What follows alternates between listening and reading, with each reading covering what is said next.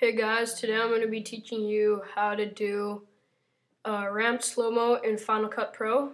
I'm just going to be using this clip of Eric Tran at 306. So first you want to create a new project, name it, put it in the event you want to put it in, and change, well, you can either have it auto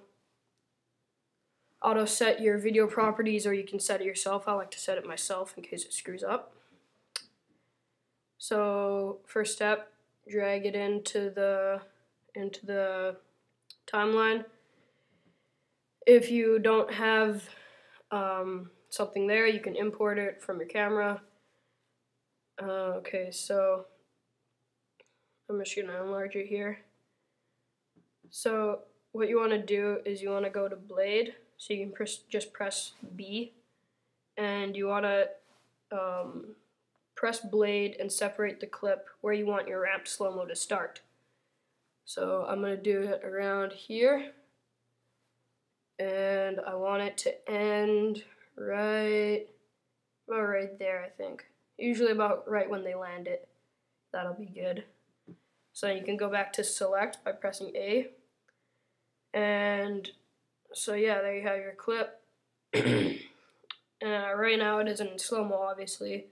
So you want to select the clip that you made by chopping and go to speed ramp right here and go from. You don't want to go to, you want to go from.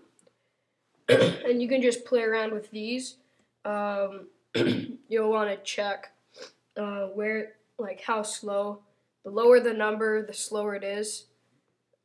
Right here, right at the start, he isn't really doing a trick. You usually want it the slowest when they're doing the trick. So I'm just going to make that faster because you don't really need it very slow. This part right here isn't too important either, but I'll make it a bit slower anyway. This part is probably the most important. And the last bit, when they're landing, well, I'm gonna change that, and I'm gonna change the end source so that we have more of the trick slow instead of part of the trick being sped up. I just need to change this a bit more. So I think that'll be just about good. So this last bit here, 80%, that's pretty good. Some of you might want it a bit slower. It's still kind of part of the trick. Still gonna land it. So here you have to wait for it to render. It'll render, say 100%. Done. And you can watch your clip. With this screen recorder, it looks kind of jittery, but I'll put it how it looks like in the video, and you guys can see it in full, not jittery.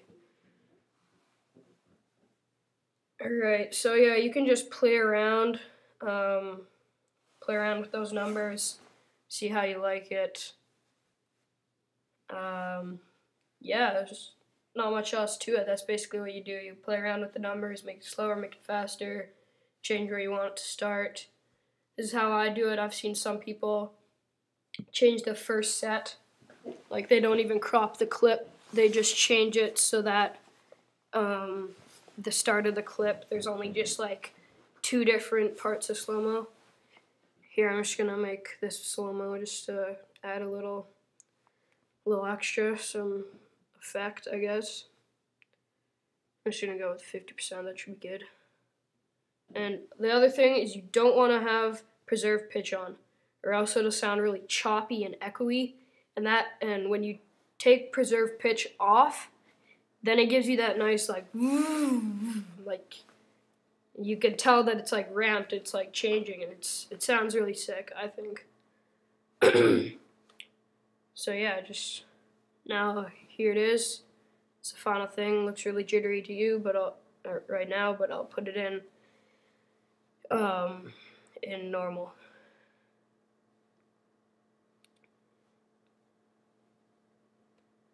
Yeah, so you can just play around with this, whatever. You should be good. Thanks for watching, and see you later. Like, comment, subscribe.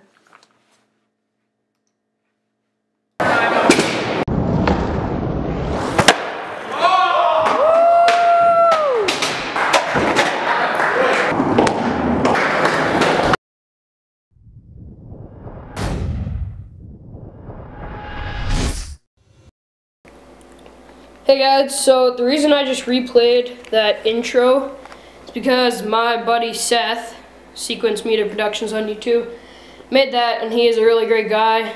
He made it for me. He can do real cool stuff with his app called Cinema 4D that he got. He can do stuff like this.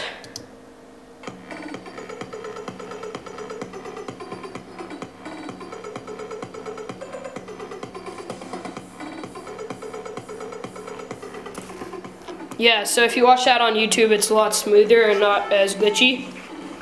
But anyway, yeah, go check out his channel. I'll put a little link annotation right there you can click on if you're on your computer. And I'll put a link down below. So yeah, go check him out. He'll make you an intro or like a wallpaper or something, and who knows, maybe you'll help him start a business. So yeah, go check him out.